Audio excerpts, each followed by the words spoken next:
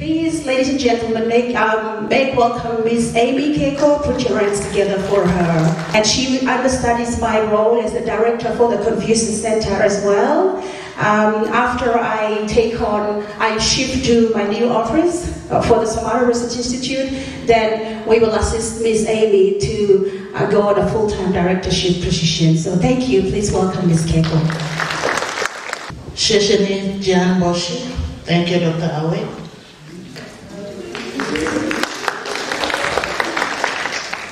Thank you for this opportunity given to me to present on the Confucius Center. I'll use this avenue to promote, advertise, and make awareness of the Confucius Center. You may be wondering what the Chinese characters are. Welcome to the Confucius Center of the University of Goroka. As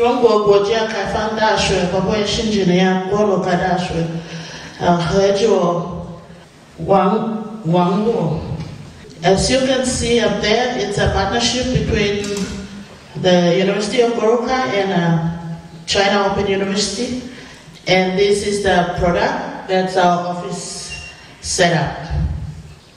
I have been teaching on this hilltop for the last 6 years, but this year my normal routine is always walking up that way towards the girls' dormitory. And I have been asked several times, where are you going? I'm going up to my office, to the Confucius Center. And they ask me, what is the Confucius Center and where is that?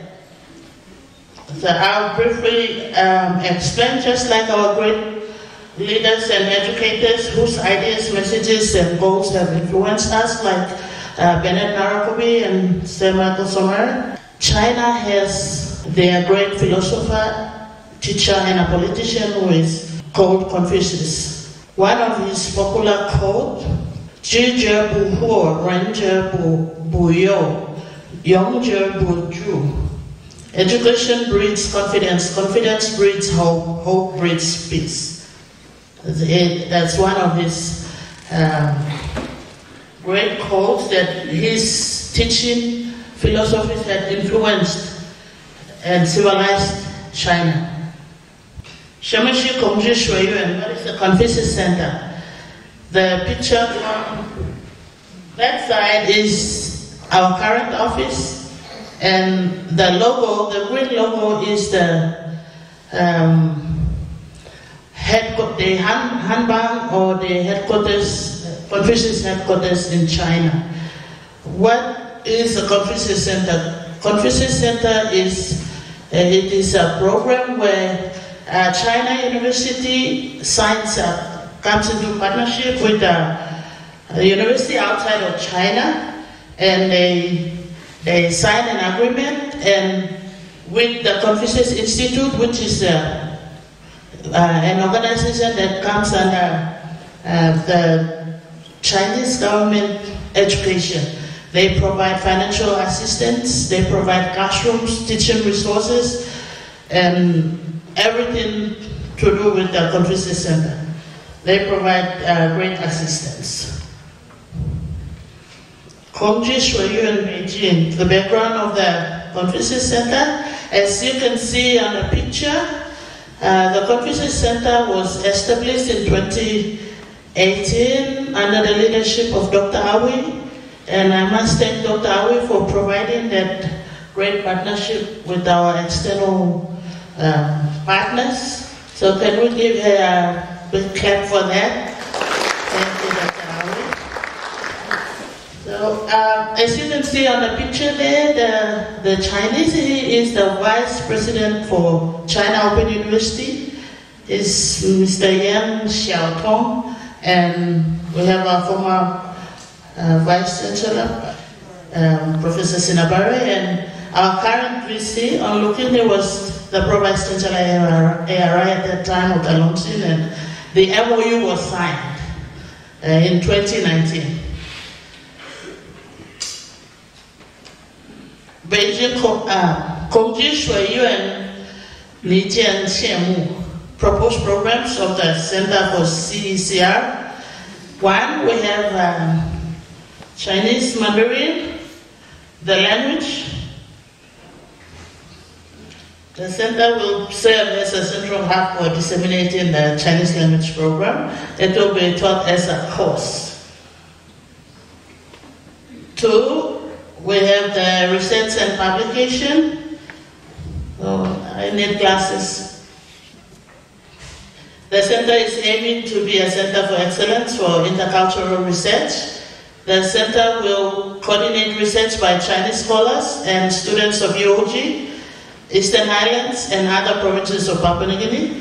The center will organize conference, workshops, and seminars on matters related to Chinese affairs. 3, staff and student exchanges, benefits for UOG. The center will be receiving information, contacts, and organize support for the implementation of staff and student exchanges with China, both incoming and outgoing.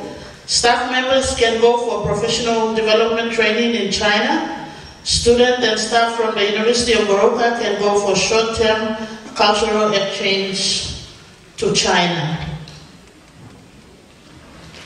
Staff and students exchanges, benefits for China.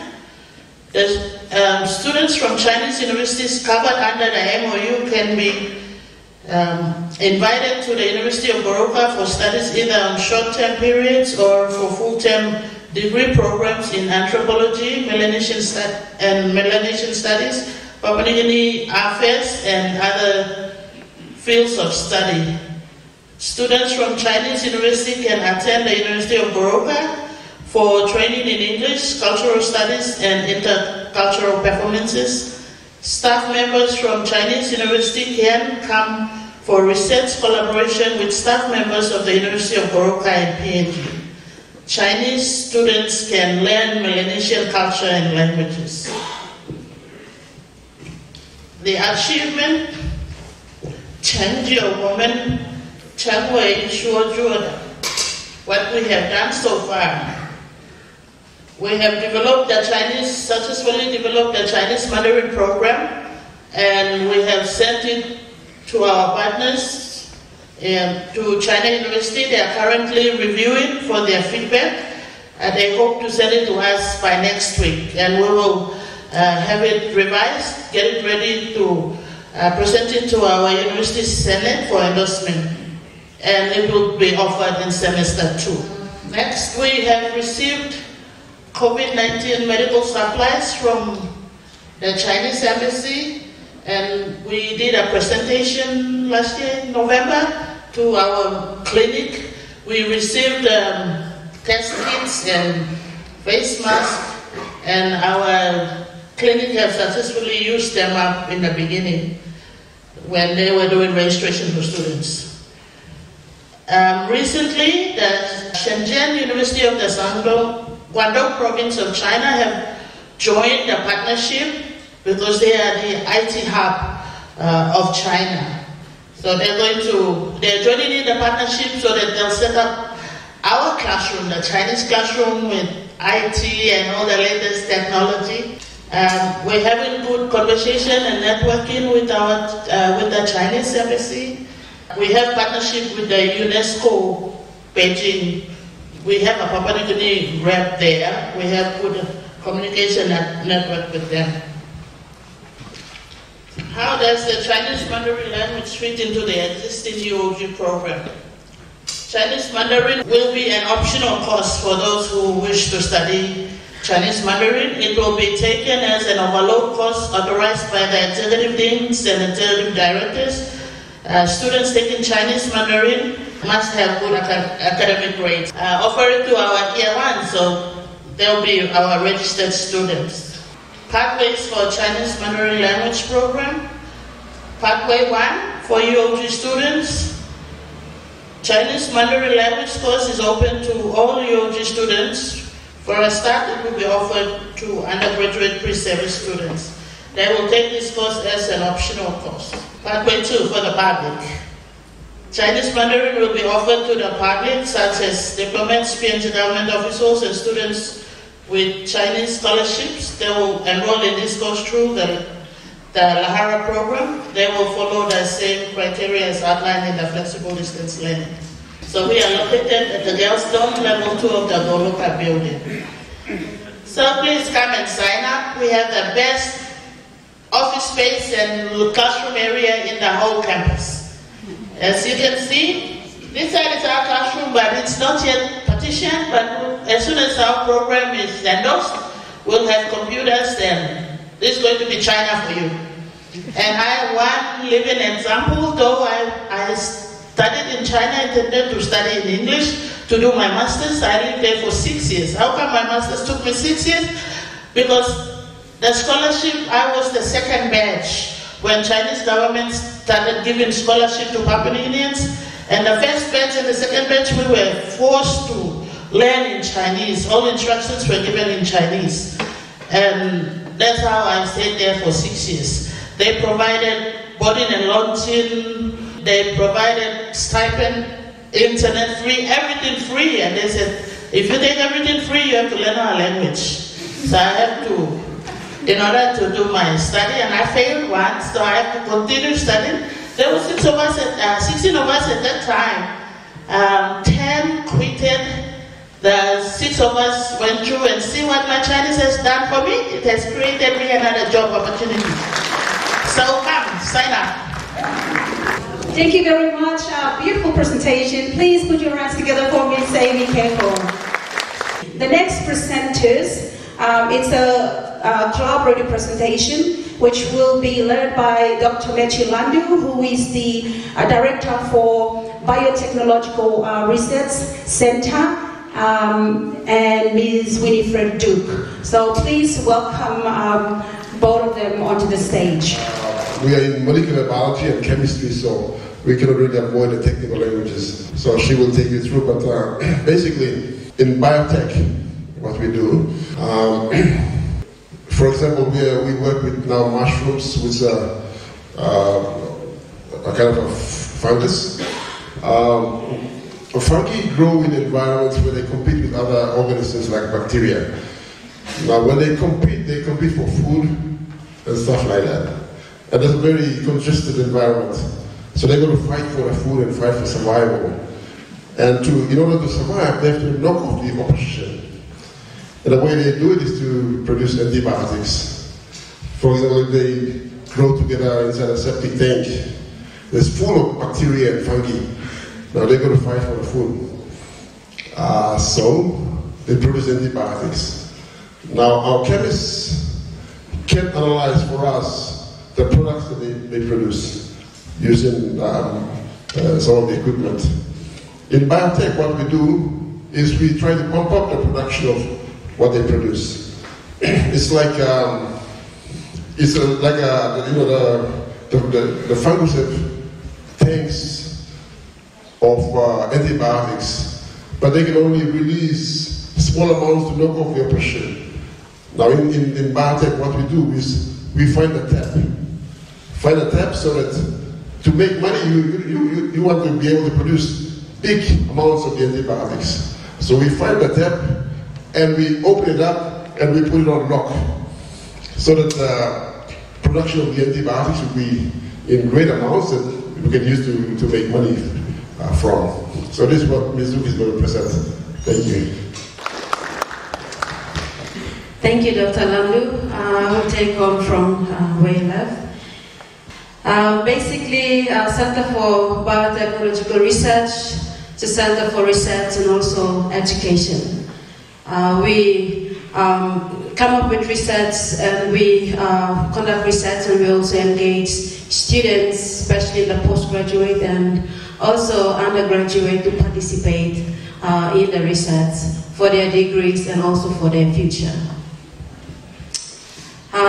The center operated since 2019, but in 2018 we did some preliminary work. That was when I was doing my undergrads.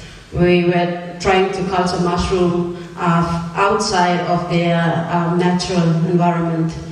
And I completed my undergraduate degree from there, and then we moved forward with the focus of the research, which is on the molecular side, more involving the application of some what they call chromatin remodeling technique to activate and enhance the production of the compounds.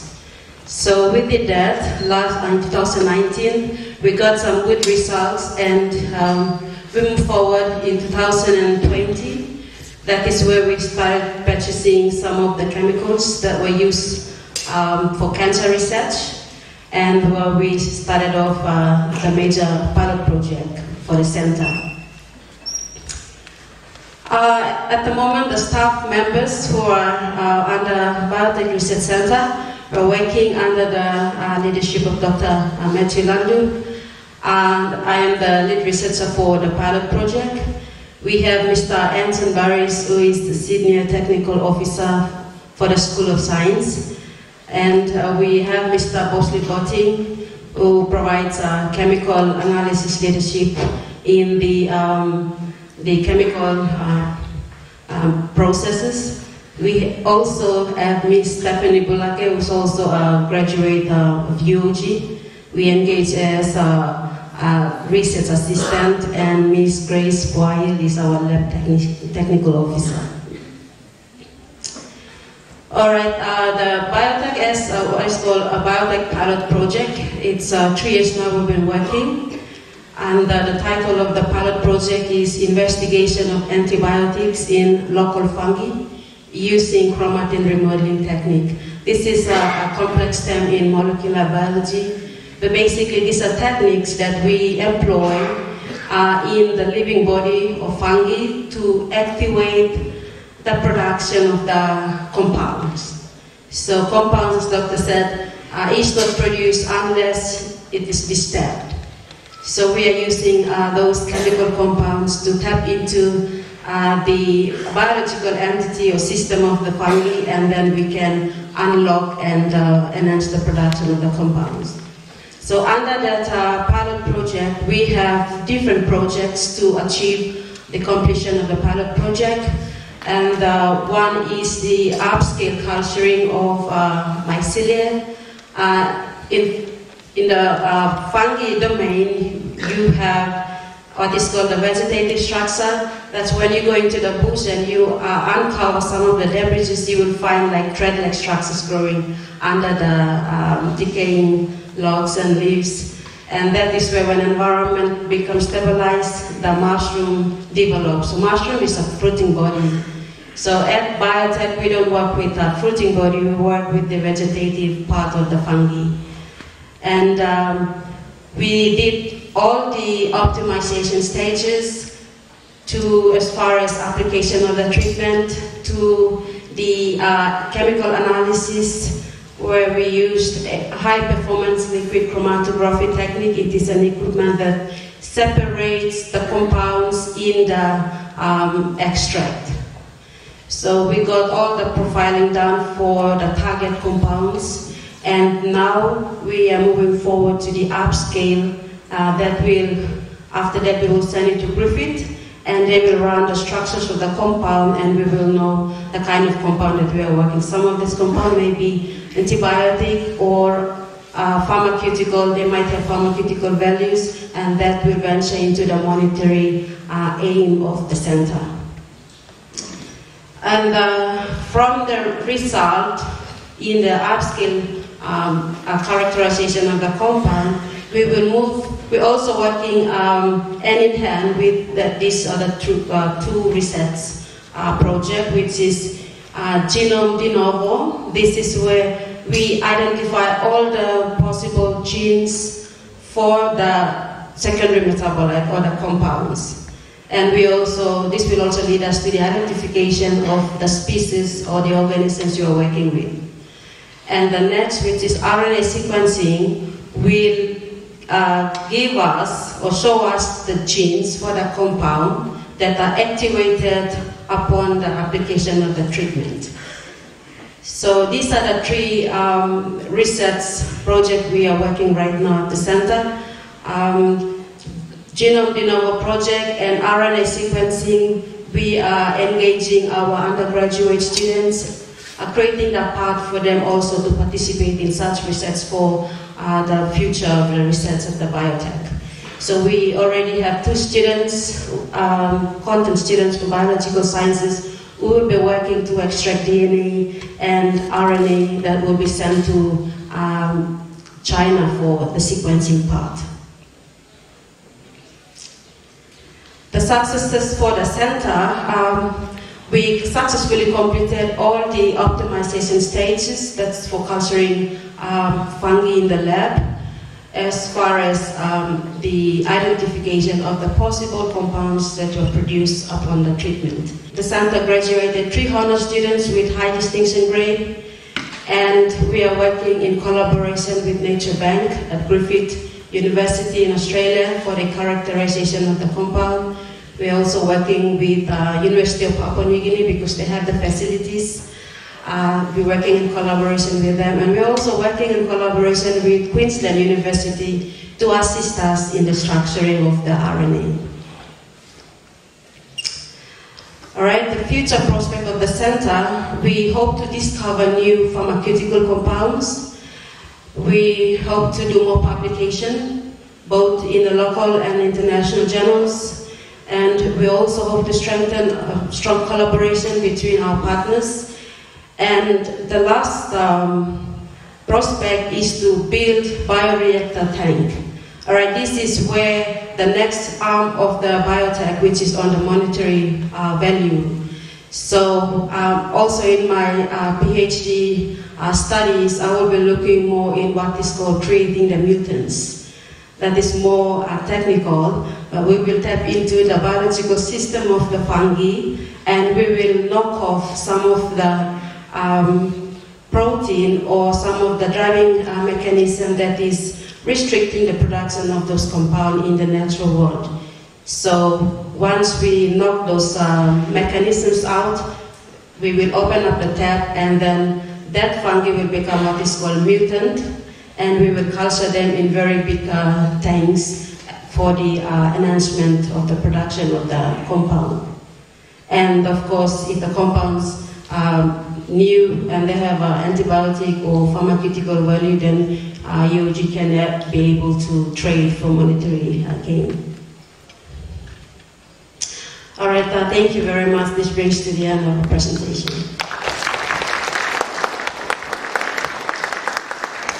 Thank you, Ms. Winifred Duke. It's exciting to see that very good research is being done here at the University of Goroka. I wish to acknowledge the work that Ms. Winifred Duke is doing, and we wish you all the very best in your PhD studies. If you take off, please do remember University of Goroka and do come back. Thank you. Now, you heard from the earlier speakers who talked about research fields and the potential of research opportunities in the School of Humanities, in the Center for Melanesian Studies. You also heard about research opportunities with the Center for Confucius Education Cultural Research. Now, you've also heard multiple research opportunities for postgraduate study through the School of Postgraduate Studies. And now you will hear from the School of Education and their research programs and the opportunities that presents itself for young minds and young people that we have in the auditorium. So the next presenter that I'd like to invite is Ms. Joy Asuire, who is the Director for the Center for Education, Research and Publication. And so she provides the research leadership for the School of Education and works very closely with the Executive Dean of the School of Education and across the university, especially in the School of Education. She provides that research leadership. So we welcome her again. Please give her another round of applause as we set up our presentation. Thank you. The overview of my presentation, I give brief goals of the Center for Educational Research, its objectives, purpose, programs, achievements, further future prospects, challenges. Okay, the first goal that we have at the Center for Educational Research is to dynamically involve academic staff and students of the School of Education in research opportunities, academic excellence, real-world problem solving, and knowledge creation and dissemination. That's trying to create the opportunities for our staff and students so that we engage fully in research activities in the field of education. The field of education is so broad and has so many fields, different fields that we can tap into. So the goal is to dynamically involve our staff and students as well at the postgrad level, and to build a culture, a strong culture for research. As we can see at the university, research is not, it was, not to the level of expectation. So we try to build that culture of research, involving our students and staff to fully be involved. The objectives that we have is conducting researches in the field of education, preparation and publication of research materials or papers in the national and the international journals, preparation and development of capacity building programs related to research, and organization of workshops, seminars, and professional developments. These are some of the objectives that we have for the Center for Educational Research, to really produce, carry out the research and produce publications. The purpose for the center is advancing scholarly activity through collaboration, cooperative research training, knowledge creation and dissemination. It's important that we are creating knowledge all the time. This is an institution, a university, which is at a high level, and academics should be creating new knowledge and disseminating nationally and internationally. So that's one of the purposes. Creating pathways for scholars and students to be dynamically involved in research activities within the School of Education and the University of Goroka. Functions. The Center for Educational Research functions as a think tank on education at the university level, with interdisciplinary and multidisciplinary perspectives on education. We have few programs in the Center for Educational Research. The first one is the collaboration with the Institute of Postgraduate Studies, and that is we provide our academic staff to do supervision of our postgraduate students. That's one of the key roles that we play. The next is the center seminar presentations, the famous seminar presentations that we have been in previously, from maybe 2017 to 2019. We've been conducting these seminar presentations in our school, and now it is in a coordinated effort with the Somare Research Institute, where we all come together now. But before that, we used to have a famous School of Education seminar presentations series. And then we also have the professional development, which is an in-house training capacity for our staff. Next is the research development, which is very important. We have huge potential in there to be explored, meaning more strategic and proactive role is to be taken to engage staff and even students into researching in the specific fields, of forming research teams, partnerships to work on proposal development and conduct research activities. That's one of the programs that we would like to see really improve in the School of Education. Funding can be made available through the University Research and Publication Committee, the URPC, which is connected to the SRI. So that's an encouragement for our schools. Maybe some staff may not be motivated to carry out research because maybe we think there is no funding, but there's a way forward for us. The achievements in the last years that we have is the seminar presentations that we have. In 2017, we had 3 presenters, and we acknowledge these academic staff who have done the presentations. 2018, we had a number of presentations. 2019, we also had a number of academic presentations. Now, those are the achievements that we have. The next achievement that we have with the Center for Educational Research is the Journal of Teacher Education, which has started publishing. It's volume 1, issue 1 and issue 2, about over 25 articles have been published so far in that journal. The way forward, we plan to is on research development. We need to work together so that we can come up with capacity building programs so that we can enhance the research activities in the School of Education. Funding as well. We can look at sources that we can source funds.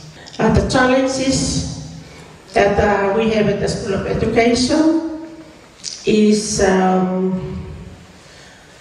really trying to motivate our staff so that we can be fully and dynamically involved in the research activities within the school. I think that's a challenge for us, so that we can meet the expectations that is given to us at the university, especially from the Somare Research Institute.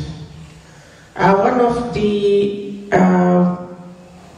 way forward that we think is to realign our research activities with the National Research Agenda and Somare Research Institute, so that we can work collaboratively.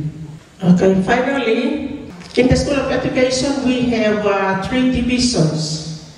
So, thinking of getting a representative from each school, that represents the School of the Division of Educational Leadership Management, the Division of Curriculum Inclusive Education, and Teaching and Learning. And we can form a stronger team that can work together on research development and guide our staff into engaging more in researches that will be done in the School of Education. And that team is a core team that can look into the different fields of education, and we can conduct research in our school. I think that's the end. Thank you. Thank you, Ms. Joy. Apologies for this technical problem. It's good that she was prepared. She actually typed her notes, her speech out, and brought it with her, so she's following through. And I think that's an important lesson for us as presenters. When we are invited to do important presentations like this, we must always type our presentation and bring it with us. Should anything happen with technical sort of setup, we have a fallback plan to follow. So well done, Ms. Joy. Thank you for providing your perspective on the education research and also laying out the success story of the Research Institute. So thank you for that. Okay, so the final presenter that we have is going to be presenting for the Center for Natural Resources Research Development. And the director is Mr. Alois Draw, but he is actually on duty travel attending to a very important our academic program and activity in Port Moresby. So he sends his apology, and he's nominated Mrs. Binel Voyorite to present on his behalf. So please do make her welcome and give her a round of applause. And I also kindly ask Ms. Binel to say a few words about yourself and then begin your presentation. Thank you. I am Binel Voyorite from the Division of Agriculture and Rural Development. My area of specialization is in agronomy and soil science. My colleague, Mr. Drewo, is out for official business. That's why I'm stepping in to take his place for the presentation. Okay, Center for Natural Resource Research and Development. When we say natural resource, we do not mean the non-renewable resource. We mean the renewable resources. The purpose of CNRRD is to support staff and students' research related to conservation, management, or utilization of land, water, and organisms living in or on them. What the staff have done so far, they have supported the students, especially in funding or counter-funding, and or provision of expertise, especially in students' supervision. They have supervised the postgraduate students and also some of the undergraduate students in carrying out their research. Staff and students research projects.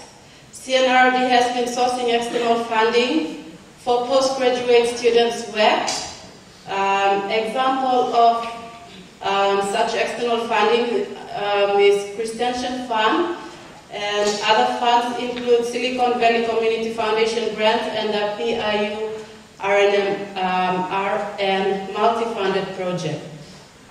The staff appointment to respective positions are in progress, and the center will have one director, one senior researcher, two research assistants, and one professional assistant. The reporting structure, the two research assistants will be reporting to the senior researcher, and the senior researcher will then report to the center director. The center director will then report to the SRI director. Achievements and publications. As shown, this is some of the students' theses. The conference papers were also presented, and some of the papers were published. Another achievement is the establishment of the Journal of Popular Science. Now, the challenges that this center will face or is facing now currently is the office space. 5 people will be joining in, and that is the only office that is made available for CNRRD. The director now is not even having access to this office. And with these additional new people coming in, they will need office space, laboratory space, computers and ICT equipment, and as also mentioned there needs to be the policy has to be revised. Future plans. They will continue to serve the staff and students in research, engage in ongoing research projects for the center staff. They're going to source external funding. and work in collaboration with the partners, NARI and NARI, DAL, CIC, CCIL, FPDA, and others. And they also wish to sustain the publication of the JOPS. I think that's all for the presentation. Thank you. This brings us to the end of the presentations that we scheduled for today. We have two research centers who did not present their research simply because we are still figuring way out of this to strengthen those research centers. And so we have it's the Center for Ethnomathematics Research Center, and I must acknowledge Mrs. Priscilla Sakopa, who was acting director for this center previously, and now she's moved to school liaison, and the directorship is vacant. We need to fill in the position. This brings us to the end of the presentations that we scheduled for today. We have two research centers who did not present their research simply because we are still figuring way out of this to strengthen those research centers. And so we have it's the Center for Ethnomathematics Research Center, and I must acknowledge Mrs. Priscilla Sakopa, who was acting director for this center previously, and now she's moved to school liaison, and the directorship is vacant. We need to fill in the positions. We also acknowledge Dr. Liliza, who is the director for Center for Creative Social Media, who is not here, but we hope that in the future we can facilitate an avenue. Now, you've heard from the School of Science to Humanities to Education, School of Postgraduate. There is so much rich opportunity for you students to explore and to engage and to pursue it if you're interested in developing a career in research. So with this, the Somare Research Institute will provide the overall coordination for all research activities and programs at the university, and we have big plans. We're working on the endowment fund, which is a mechanism to secure big money, like 100 million or 500 million. You know, we dream big, and we want to bring more money to the university so that we can make this a university research in probably 3 or 5 years' time.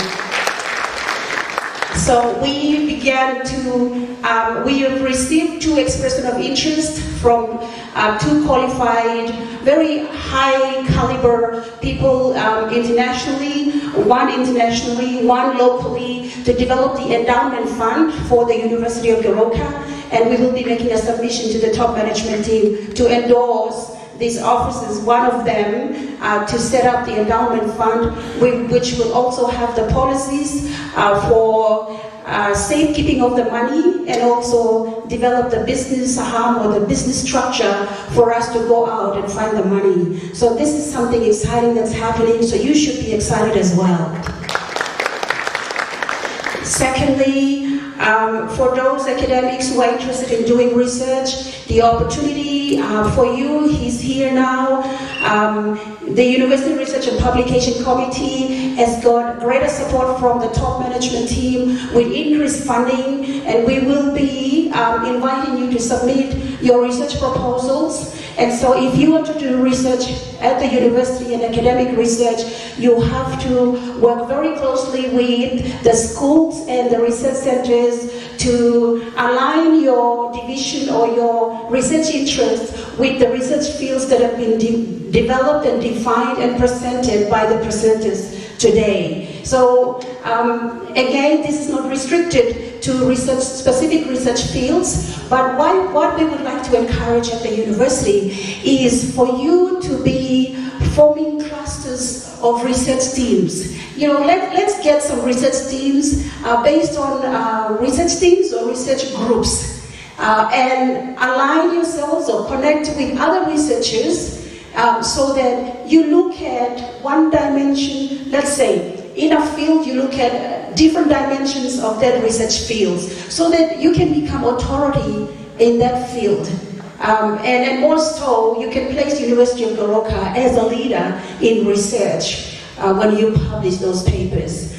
Secondly, we also would like to encourage postgraduate students to work very closely with the academics we have and the expertise that we have in the schools and the institute.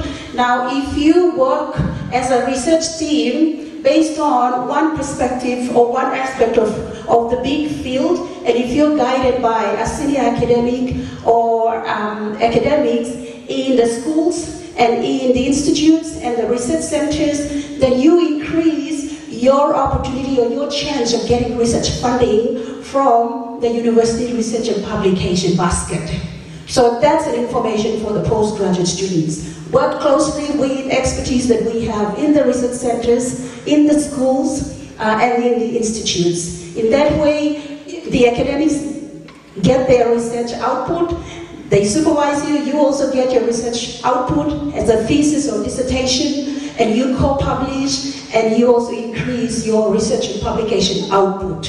So in this way, it's a win-win kind of situation for all of us.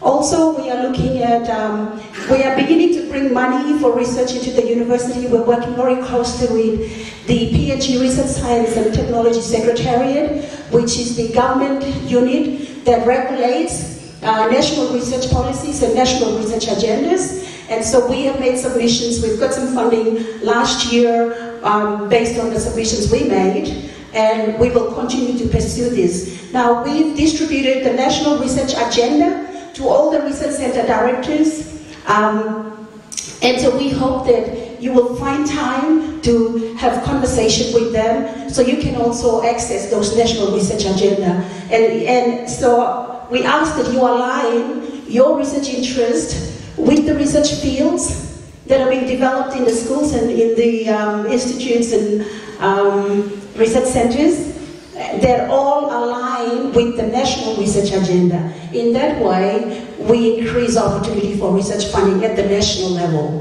The Somare Research Institute was named in the honor of the founding Prime Minister of Papua New Guinea, Sir Michael Thomas Somare, to remember his legacy and also to continue to promote and advocate for the great leadership he's provided in bringing Papua New Guinea to independence. And this year, for Somare's first anniversary, we have had tributes of articles written by academics. Dr. Sagil contributed a beautiful tribute article, academic article, which we published in the newspaper. Also, students have written poems and articles and reflections to celebrate the legacy and the great leadership that Michael Somare provided. And this will be compiled into a book. We have a book of tribute of poems and reflections for Michael Somare that's been written by students and staff members of the University of Goroka. And we will launch these during the launching of the Somare Research Institute. So keep an eye out for it.